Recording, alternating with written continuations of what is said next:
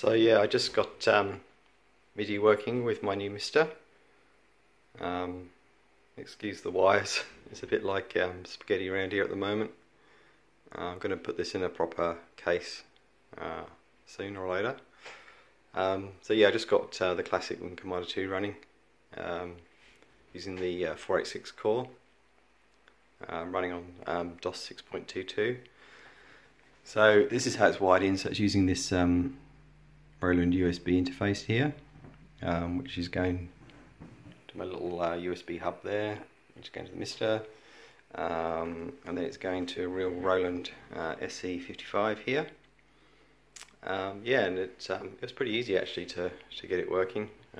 Just took a little bit of fiddling around the settings to get it working. Yeah, so this is how it sounds.